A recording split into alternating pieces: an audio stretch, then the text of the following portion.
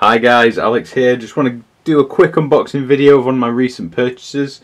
I picked up a Casio G-Shock, it's the GA-100. Just received it in the post, purchased from Amazon. I thought I'd just do a quick unboxing video just to show you what you get in the actual box. So no further ado, let's get it going. So inside the actual cardboard box you get a tin, the old Casio warranty on there. There's the actual tin itself.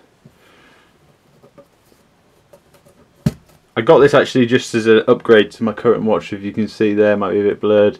I wanted a bit of a bigger, bulkier watch, and you know, the G-Shock fits that profile very well. It's relatively affordable as well. I picked this up for £45, Amazon Prime. See if you can get a better angle on this.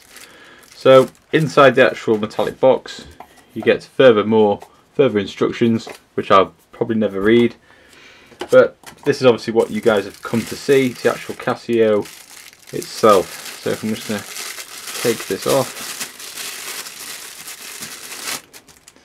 and there it is in all its glory.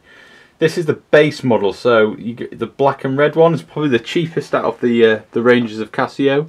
You can of course spend more or less depending on how much you obviously want to spend.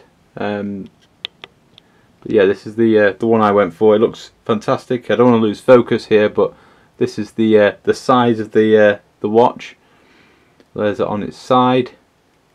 It's got a matte black finish with a two-prong metal bracket. Of course, got the G-Shock tag there. The front looks fantastic. It's got like an analog interface, but obviously it's a very digital watch. There's 4 panels within that. The criticism I've heard about this watch is the backlight. So apparently at night time these things are an absolute nightmare to actually read. But yeah, you know, very short and sweet video, nothing too special. But you know, I just wanted to show you guys exactly what it looked like. And if you've got any questions, just let me know in the comments. Cheers.